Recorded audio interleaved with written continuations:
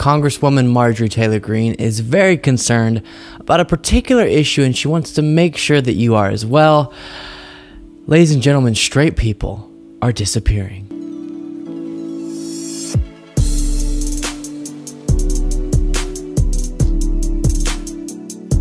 Representative Marjorie Taylor Greene's whole brand is going out and saying outrageous stuff. So I try not to do too many segments covering her crazy ideas and her crazy statements because I could do an entire show just about those. But sometimes things are just too much and I have to talk about it. So what we're looking at today is a clip of Marjorie Taylor Greene saying that they want you to believe that it's only a coincidence that the percentages of people identifying as LGBTQ are going up. But no, and then she kind of, I guess, is alluding to the fact that it's something being done that's causing people to become LGBTQ. And then she ends her statement with saying, within a few generations, everyone's gonna be LGBTQ, no one's gonna be straight. All right, so before we talk too much about that statement, let's go ahead and watch this clip.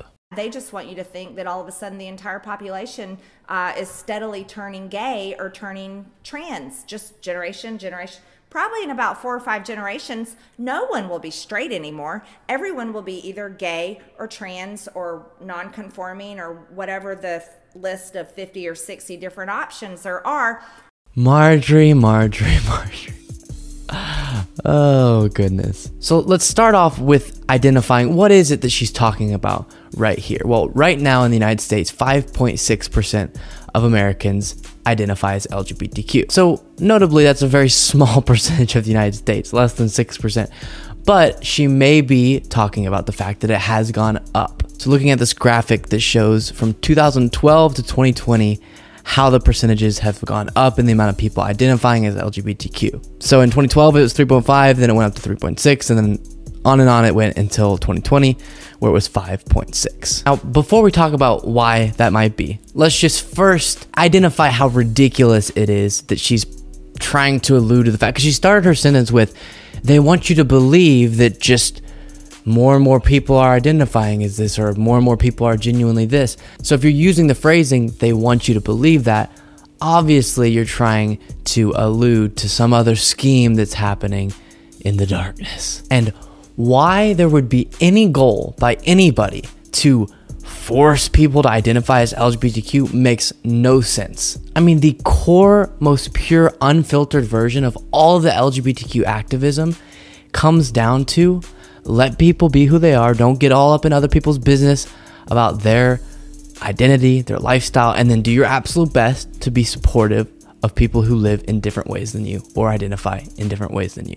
It really is about freedom. It's about be who you want to be and don't get all up in other people's business for being who they want to be, as long as it's not harming anybody. And so the idea that the LGBTQ agenda would be trying to get more people who aren't gay to become gay or aren't trans to become trans just wouldn't make any sense. The whole idea behind being proud of who you are is it genuinely being you. And the whole idea behind the actual LGBTQ agenda, if you want to call it that, is just conveying the idea to all of society that, hey, let other people be who they want to be. You can be who you want to be.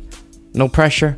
Live life, try to be happy. It really isn't that complicated. So that's just so backwards, the fact that she would try to promote this conspiracy that there's something going on where LGBTQ people and allies of LGBTQ people are trying to make everyone gay. Okay, whatever. Now let's get to, obviously, in real life, the percentages are going up of the amount of people identifying as LGBTQ. And think about, we just saw 2012 to 2020. How much has that gone up since the 1980s or even before that? So why might that be? And what I want to do, because I really think critical thinking is an important thing, I'm just going to sit here. I'm going to look at the camera. We're going to play a little music. And you're going to think for a second and try to answer why would the percentage of people identifying publicly in a poll as LGBTQ be going up? One of your options is Marjorie Taylor Greene's, that there's something that's making people LGBTQ, or you can come up with a different response. We're just going to take a second to think about that. Ready, go.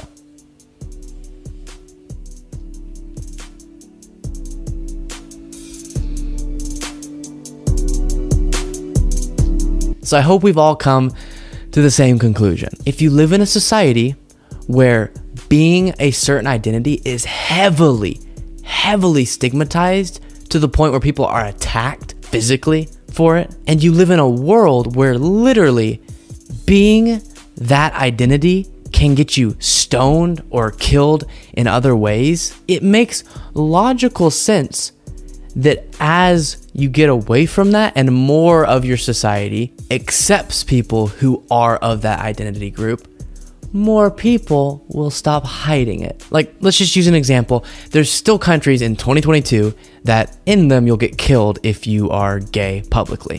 So how many people in that country do you think are actually gay compared to how many would say that they're gay? Does that make sense? Like, you have to, even if you're really conservative, admit there's probably a lot of people who don't tell anyone that they're gay, but they are gay. So that's an extreme example that everyone can understand. Yeah, you're gonna have a really low percentage of people who identify as something if they know they could get killed for it. But that applies to less extreme examples where not too long ago, it was brutal living as a gay person or living as a trans person, and obviously it still is brutal in many ways for many people now, but it was much worse in the past. Well, as that gets better and as we get more progressive and people understand that, hey, I love screaming about us being a free country, maybe I should stop hating people so much for expressing their freedom by being who they want to be. Then you'll have more people who feel comfortable in that more progressive world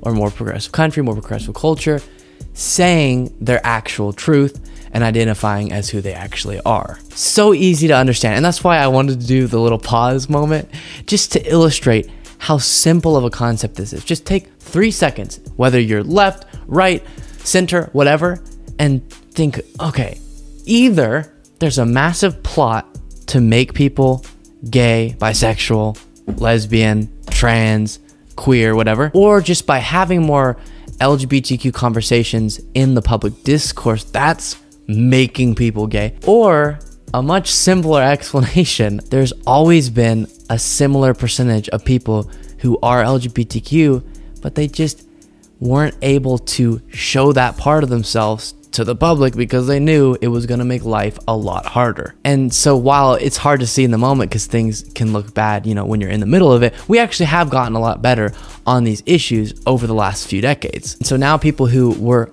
always going to be LGBTQ, but in this current moment can feel more comfortable to tell the world that, whereas a few decades ago they wouldn't have, or just a few years ago, honestly. So what do I think it's going to happen? Is it just this graph that's going to go up and up and up and up and up and up until, like Marjorie Taylor Greene said, every single person in the country is LGBTQ and there's no straight people? I genuinely believe in humans there's a equilibrium level of people who are LGBTQ, and that could go up and down just pure randomly. But there's a set number, I don't know exactly what it is, and it's gonna go up and up until it hits that number and until everyone is completely comfortable identifying as who they actually are, and then that'll be it. And let me just say, as like a personal anecdote, honestly, and I think this is the experience of tons of gay people, unless you grow up in an insanely progressive community, I don't just mean your parents, I mean everyone around you is progressive, there's gonna be a certain moment when you're